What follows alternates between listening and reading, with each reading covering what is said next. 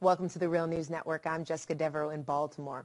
It's been dubbed a war on whistleblowers. The Obama administration has aggressively gone after whistleblowers in an unprecedented fashion. President Obama has used the Espionage Act against whistleblowers more than every other president combined. Now joining us in studio to discuss this heightened attack against whistleblowers is a whistleblower herself, Marsha Coleman Adebayo. She was a senior policy analyst at the Environmental Protection Agency when she blew the whistle on how American-owned vanadium mines were poisoning residents of a town in South Africa.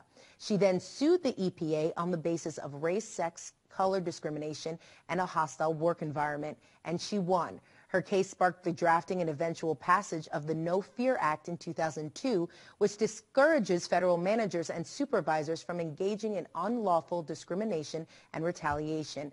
It's an honor having you in studio, Marsha. Thank you very much. And I should mention, Marsha, you also have a book titled No Fear, A Whistleblower's Triumph Over Corruption and Retaliation at the EPA. Yes. And we kind of just want to get into the book and talk about your case. Can you just briefly tell us what happened? You were a senior policy analyst at the EPA. Right. Then you discovered this U.S. mining company was basically poisoning residents in South Africa. How did this come to your attention? Well, when Nelson Mandela became president of South Africa, the United States government and the South African government decided to develop a bilateral commission called the U.S.-South Africa Binational Commission, or it's dubbed the Gore and Becky Commission. And it was the goal of this commission that the goal of the commission was to allow the United States government to assist the newly formed South African government to work on a number of different issues, everything from agriculture to environment to commerce. And so my job was to work with the newly formed Mandela government in the area of environmental protection. And so my job was to transfer technology and knowledge and best practices, at least their U.S. experience, to the South Africans and to determine how we could assist them. Okay, and you we were discussing this off camera, you were sort of like a Trojan horse. You described your presence there. Can you explain that a bit more? Certainly. So my job was to work with the ANC leadership, essentially, in the new government. And as a part of that process, I found out that a U.S. multinational corporation was involved in unsafe working conditions in a U.S.-owned mine in South Africa that mines a substance called vanadium pentoxide. Now, vanadium pentoxide is really at the base of how we run our country and how we run this country and why this country operates. Because the United States government and industrial society in general is based on a framework of steel. If you look at your buildings, technologies in terms of surgical equipment, cars, trucks, it's really built on a base of steel. Vanadium is an alloy, so it's a substance that when you pour it, when you mix it with steel, it provides steel with flexibilities so that the steel would not crack when it's under pressure, either hot and cold pressures or just extreme temperatures. So Henry Ford, for example, had a problem with the Model T in Detroit, because Detroit is an environment where we have very hot environments and very cold environments. And the steel kept cracking in the Model T. And through his communications with a French scientist, he found out that if he mixed vanadium in with the steel, that they would provide the steel with the flexibility to withstand both hot and cold situations. So our armament, our weaponry systems, televisions, airplanes, forks, knives, everything that we use in this country that has steel in it comes from this small community in South Africa that produces vanadium pentoxide. So this is a multi-billion-dollar industry we're talking about. Oh, absolutely, absolutely. There are a number of papers, particularly CIA papers, that we've been able to have access to, which actually note that vanadium is a substance that the United States government would be willing to commit war in order to make sure that U.S. government had access to this substance. Wow, commit war. So when you approach your supervisors and you let on that you have found there to be the poisoning of these residents, they basically told you to shut up. No, it wasn't basically told me to shut up. I was told to shut up. And then I was actually told, look, you've got this great position. Why do you want to worry about every poor African on the continent? Why don't you spend your time decorating your office? Wow. And so clearly, that was really the first salvo, I think, that I should have known that something was wrong. Because it was such an outrageous statement to make to a senior policymaker. But, nevertheless, what you do is you try just to go to another person and sort of navigate through the system. And every single door I went to, it was just shutting in my face. One of the things that we have to be concerned about is this rotating door between industry and government, because you have a lot of people going into government to gather the contacts and to sort of do their sort of outreach. And then, of course, they leave government, they go back into private sector. But while they're in government, they're still operating as someone from the private sector. And in my office, that was the same situation. Okay. So that we had a lot of people who had come in from the extractive industries who were actually in my office. So that when I started talking about vanadium pentoxide poisoning, they understood exactly what I was talking about, even though at the time I didn't. I understand. So how would you describe the culture then? I mean, I know you've said in the past that you've equated it to a 20th century plantation. Yeah, definitely. Well, when I first arrived at EPA, there were very few black professionals. And so we were, in a sense, the first generation of black professionals at the EPA. And the culture was such that, we understand by law we have to have black professionals at the table, but we certainly don't expect you to say anything. And so we kept, sort of hitting this green door where people would look at us like, why, who invited you to say anything at the meeting? You're supposed to just sit there as a token. And so we had a lot of problems, particularly when it came to issues that we were so passionate about, like Africa, the Caribbean, global warming, the issues that really impact our community, neurotoxic levels of lead in the brain of young black kids.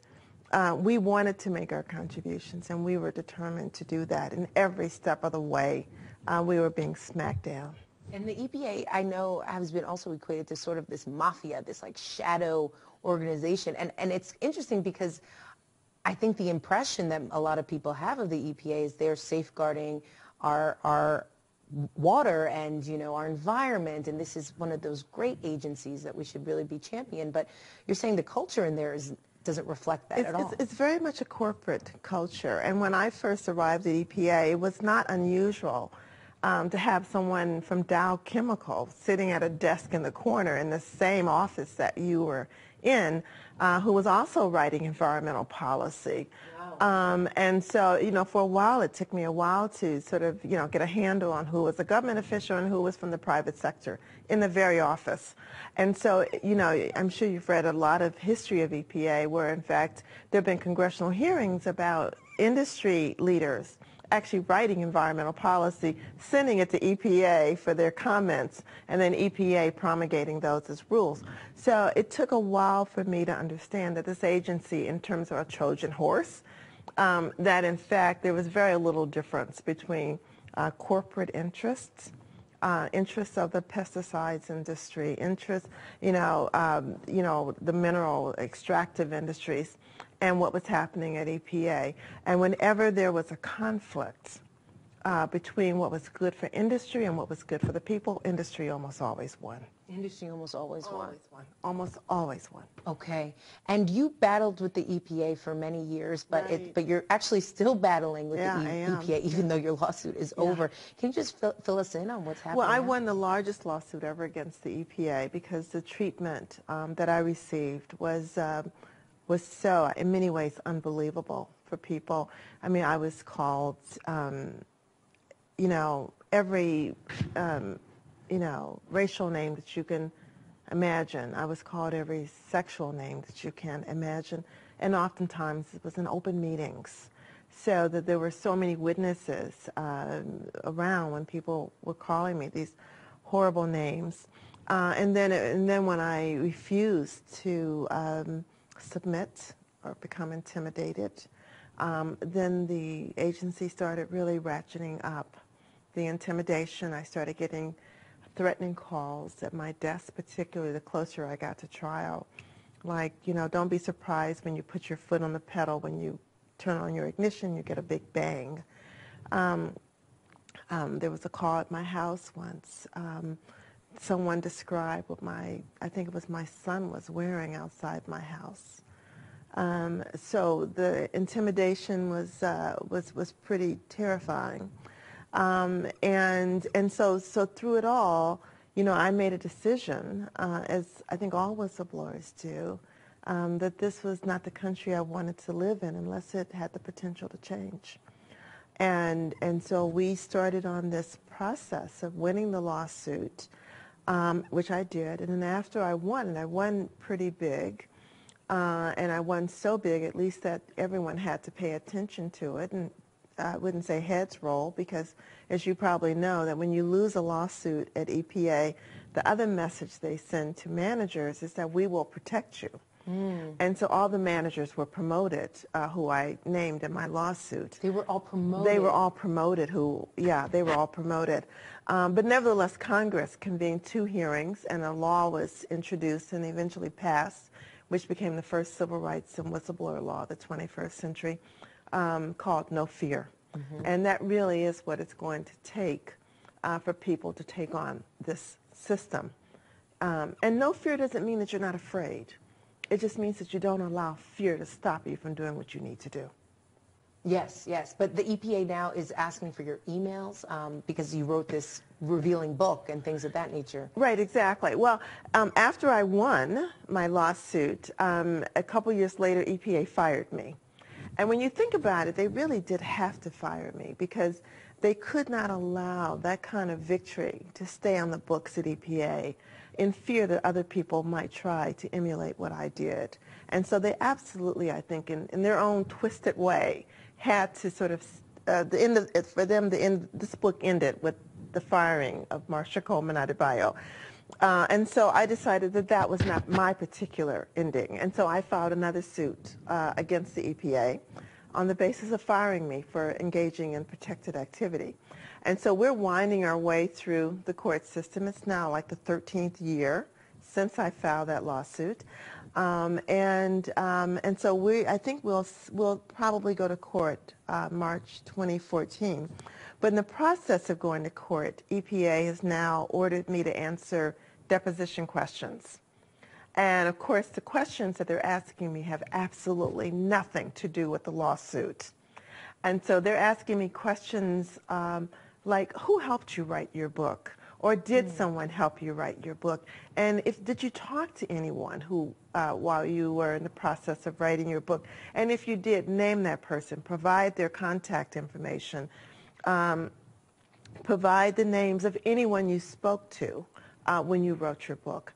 So what they're trying to build is like a pyramid of everyone that I spoke to and worked with as I wrote the book. And that's a way of intimidating not just me, but intimidating everyone that I work with.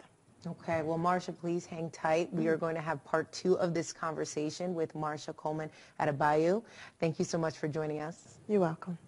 And thank you for joining us on the Real News Network.